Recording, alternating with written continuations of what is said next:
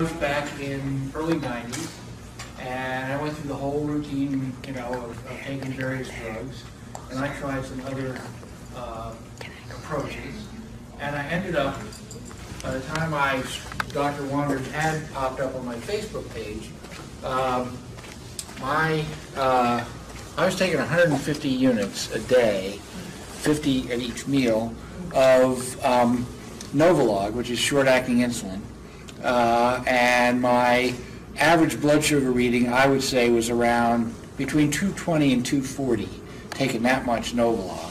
And I was also taking Lantus for long-acting insulin. So I went to see Dr. Wander maybe about 10 weeks ago or so. When I walked in the door, my A1C was 9.5. It was 7.5 6 weeks later. And I haven't taken any Novolog insulin, none, not a single drop, for I'd say about a month. I've had several runs of days where my blood sugar didn't get over 90. It was about 130 this morning when I got up.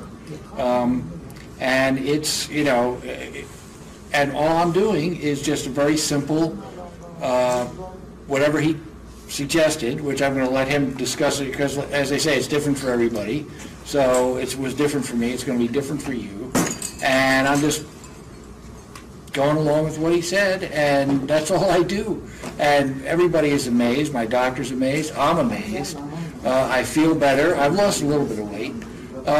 And so, you know, I say go for it, because I don't know if my body could have absorbed any more insulin. I don't know if my fat cells in my gut could have transmitted any more insulin into my bloodstream. I was injecting like a porcupine. Wow. And so, at any rate, that's my testimony. Thank you for coming.